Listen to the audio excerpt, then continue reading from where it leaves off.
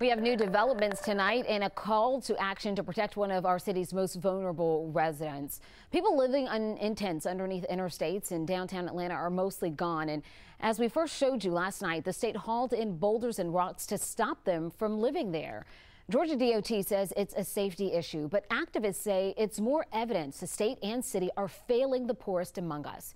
Here's John Sherrick. A show of support by volunteers, activists for the few remaining tent dwellers living in the cold underneath downtown Atlanta interstates. Most of the encampment areas now covered in rocks and boulders hauled in by Georgia DOT.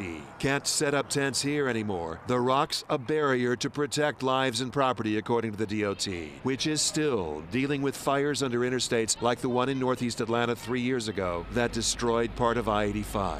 Shame!